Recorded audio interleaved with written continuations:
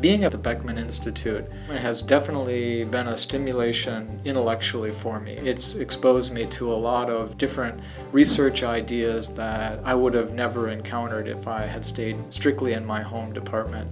What we really try to do is bring people from various different backgrounds and bring them together here in the same building. There is a new quality that happens when you bring people together and they actually rub shoulders. They run into each other and you have the serendipity of the conversation that all of a sudden opens up something new. That's something that we are very, very lucky to have here in the form of this beautiful Beckman Institute. Often the projects that we're involved in are really bigger than any single domain, and it allows us to encourage collaboration and support interdisciplinary and multidisciplinary projects that really should be attacked from different disciplines.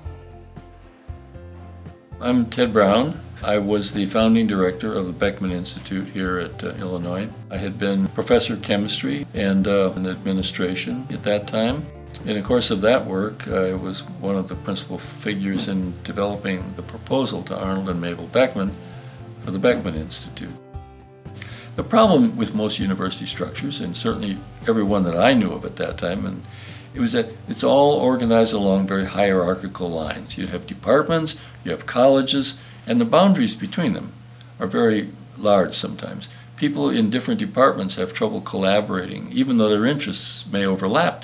The idea of interdisciplinary research wasn't, very big at that time. I mean, in fact, there were a lot of people who felt that you couldn't really do good science if you were trying to do too much interdisciplinary stuff. So we had to kind of overcome some obstacles of that sort. A lot of it had to do with convincing department heads that it was okay for their faculty to do this and so on. It was in 1983, and I organized a couple of committees of faculty members. One of them was chaired by Bill Greeno, a psychology professor. The other was chaired by Carl Hess, who was a professor of electrical and computer engineering. We decided that we would see about putting together a very broadly based, multidisciplinary proposal to make it possible for people to jump these intellectual boundaries. And we had help from people like Mort Weir and others to try to conceptualize this thing.